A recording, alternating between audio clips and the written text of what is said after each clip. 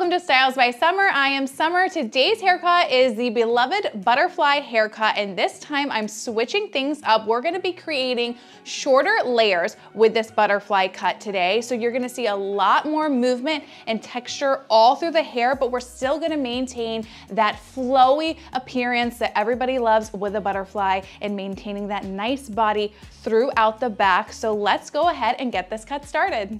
Okay, so to get started for this butterfly cut, we're doing a classic middle part. I personally like a middle part for a butterfly cut. I feel like it just kind of is the way it's meant to look. You can adjust it to the side, but I like it on the middle. So what we're gonna be doing is we're gonna be creating lots of shape, lots of movement where you're getting that flowy look that goes from the front to the back to create this body back here. We're gonna wait to determine how much length needs to be removed once we cut our layers. If you had a client who wanted a set amount of length left, you could cut that first, but the way I'm doing it today, you still will have length preserved, but you'll remove some as well. So to start off, we're gonna form our first guide, and I'm gonna come in right at a triangle as if I'm making a bang. So right to the edge of that brow, I'm gonna push this back out of the way.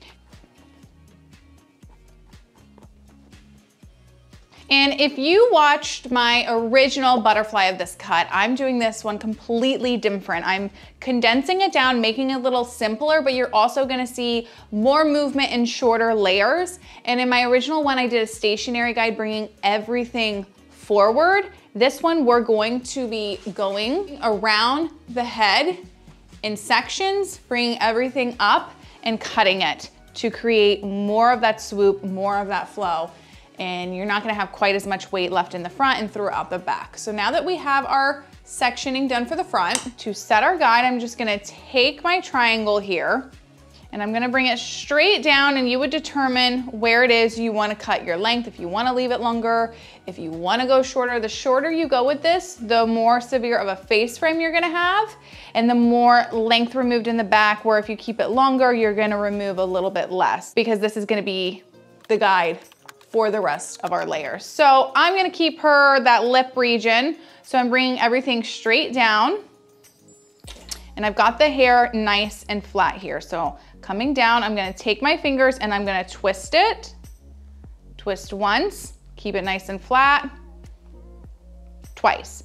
What that's gonna do is it's just gonna help soften this up and makes it easier to match the edges for your guide. So I'm gonna come right in at the nose, and I'm just gonna point cut into that, and I might take this a tad bit shorter once I have it cut. I'm gonna release that. We're gonna comb it down. And what you'd wanna do is take your edges, line them up, center, and nip maybe anywhere that might be off, but usually that helps give us a great guide. And then you can always stand directly in front of your client as well.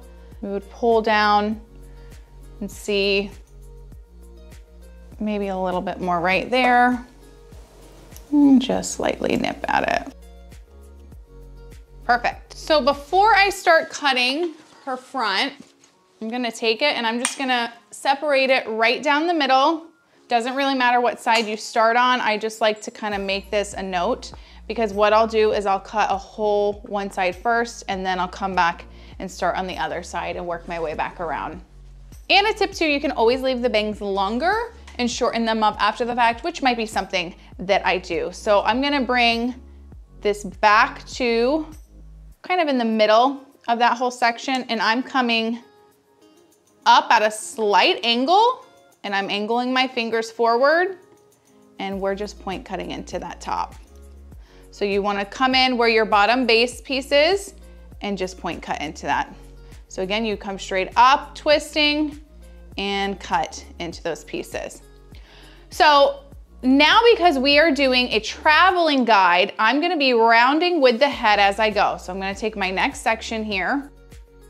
So instead of directing this back to the center, I'm gonna round with the head. So instead of coming here, we're coming to the center of our section, coming up, twist. I can see all that hair of my guide. and cut. Next section. If you wanted to preserve a little bit more length in the front, you could angle ever so slightly forward if you wanted to. That's personal preference, but for this, I'm gonna keep it center with where my part is, or the section I should say. So come up, twist, look for that guide. You wanna make sure you're taking small enough sections to see very clear through to your guide. And you're just gonna continue doing this literally all the way around the head. So you'll see how much length here we're removing along the front for our face frame. Come straight up, twist, find your guide. Let me grab that again. I can see my guide forming in there, pointing up. My shears are straight up and cut. And then as you let your section out, you see the flow of the layers there. So this is a very much more simplified version than the original butterfly cut I did, I think it was last year. The way I'm doing this one, I would not recommend on really fine hair types, just because you do lose a lot more weight and length here in the front of the face. So I would stick to the other version I have. And even that you might need to modify depending on the density of the client's hair. I see my guide here, twist, cut.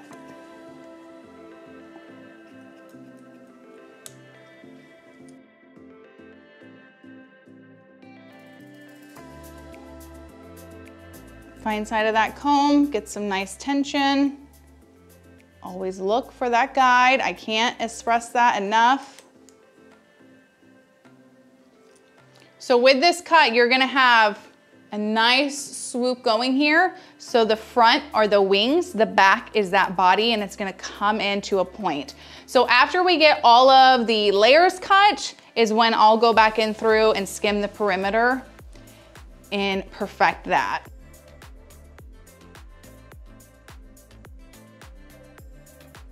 And as you're lifting in those longer pieces, you might need to adjust and take two sections. That's personal preference, but if you don't take two sections, you always just will grab the piece maybe twice. So to demonstrate that, I'm gonna come in and take my top part first, so all that's left out. Still coming straight up, really twist up, cut. I'm gonna take the next bottom half, all the way up, and cut following your guide. And sometimes I'll come in and just lightly point cut each section. I tend to do this as I move to the back. But you can already see how much shorter it is through here, and we're getting some length in the back.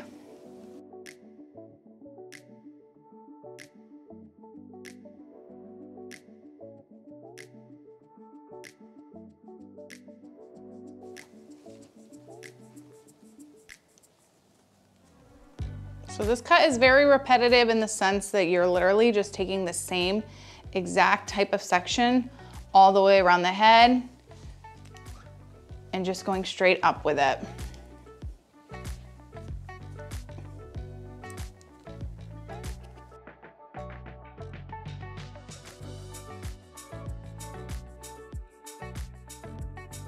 All that hair straight up. I think I already cut that piece. So we're basically at the middle of the head here. So now I'm gonna come in and do this other side, and we will meet at our center.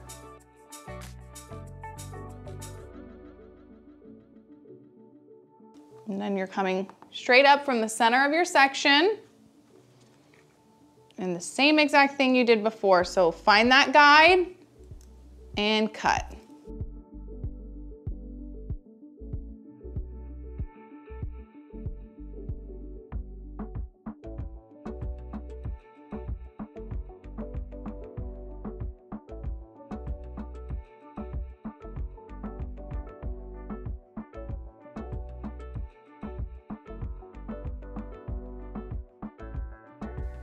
See my guide.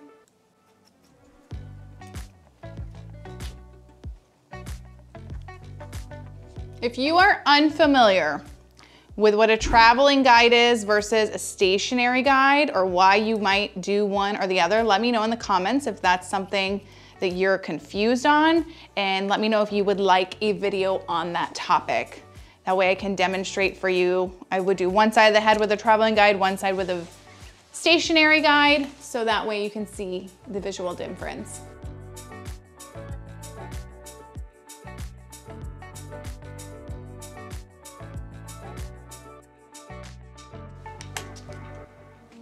So this is a great cut too for in salon because it doesn't require, I feel like, quite as much time as other variations for doing this cut. It's pretty simple. So it's a good time-saving haircut. But this is a cut that is ideal for people who want to see a lot of movement. They don't mind losing some of the weight around their face, and they like that kind of V angled look going through the back. So it's a very specific haircut, to say the least. All the way up. See, that's too big of a section. I'm having a hard time seeing my guide, not listening to my own rules.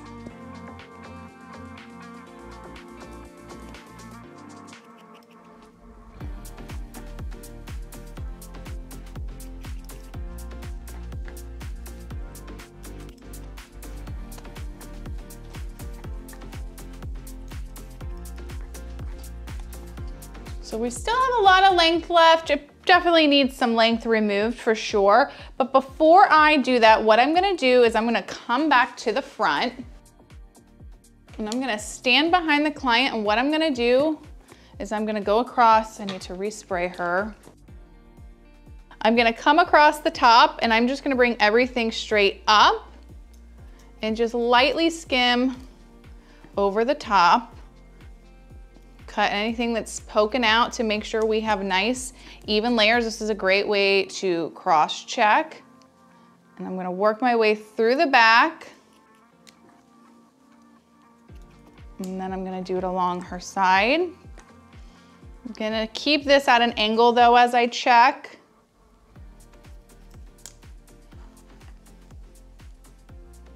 You can see that lining up nicely there. So along the sides, I will angle it, like I said, because I'm not trying to take away any more length. I just want to make sure it flows.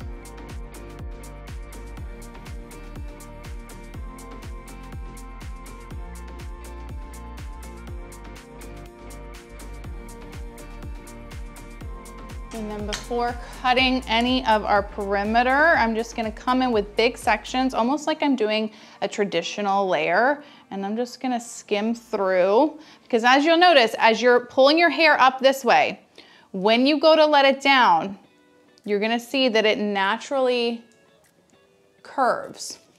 So I'm just coming out and I'm curving along with it, making sure it flows nice.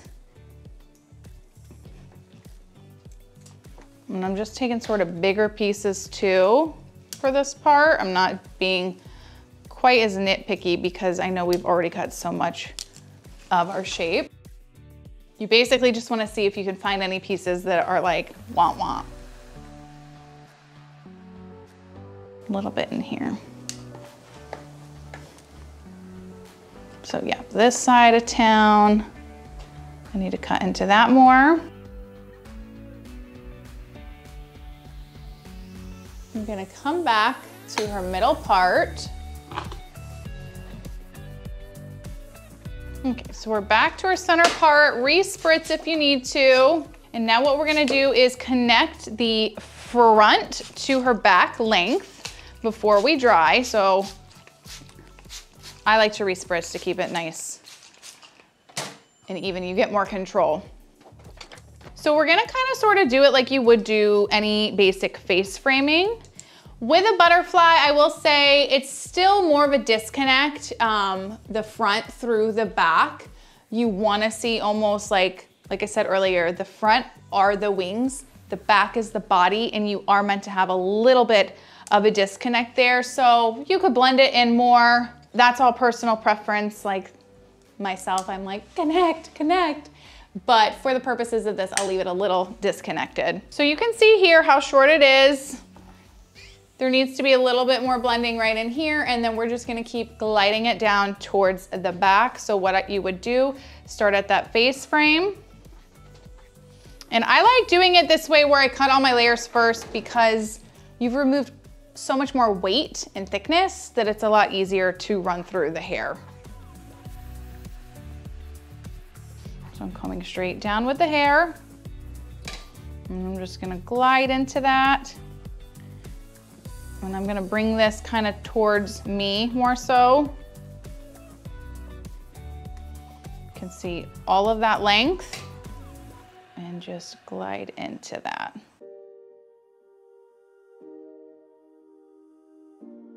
And I'm gonna do that on the other side first to create my point and then see if I need to remove more length.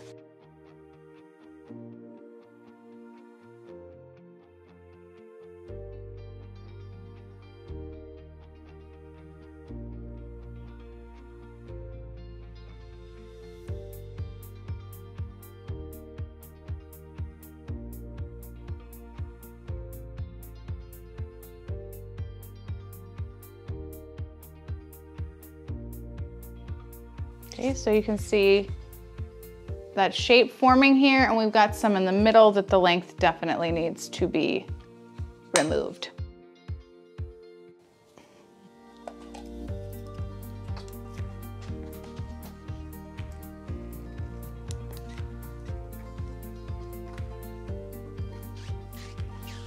So what I like to do is I just grab this middle and I'll continue to angle down into that little tail. And you could shorten it up if you want. I'm gonna leave it on the longer side for now and see how it looks after I get it dry. I can always remove more length. She looks weird with no shoulders. So I would stand behind the client in salon at this point and be bringing everything to the back center to make sure it lines up. And then I'm gonna get her styled.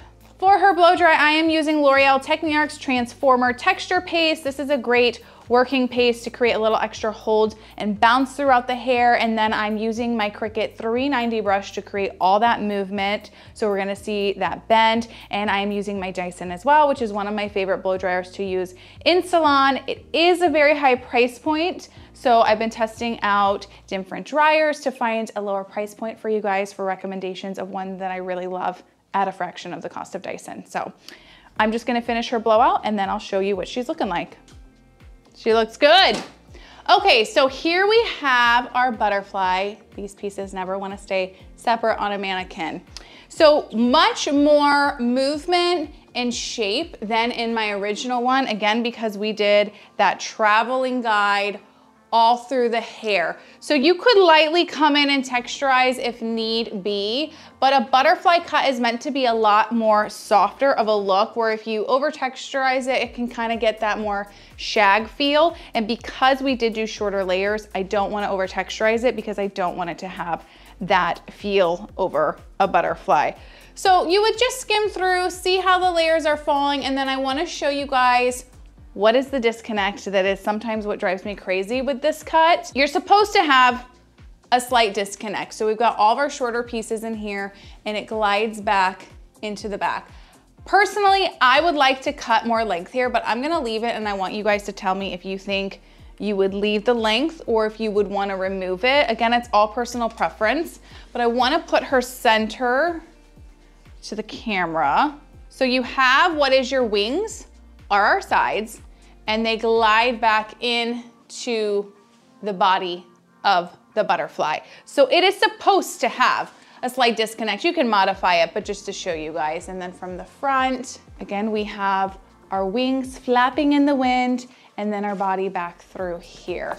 But it did come out great. You could soften it up a little bit more if you wanted, but it is meant to have that kind of separation here if you're trying to stick to a true butterfly. So I'm gonna get her officially styled and we'll get you guys out of here. Okay, here we have our finished and final look of our butterfly haircut. Again, this one has much more movement and flow all throughout the hair, as we did a traveling guide versus a stationary guide I did in my original butterfly cut. So this is ideal for people who want a little bit more movement, maybe more weight removed around their face, as you get much more shorter pieces along the face, but you go through flowing into that back to have that nice body of our butterfly haircut. All products used in today's video will be left in the description below, as well as the pinned comment. I so hope you guys enjoyed today's video, and I will see you on the next one.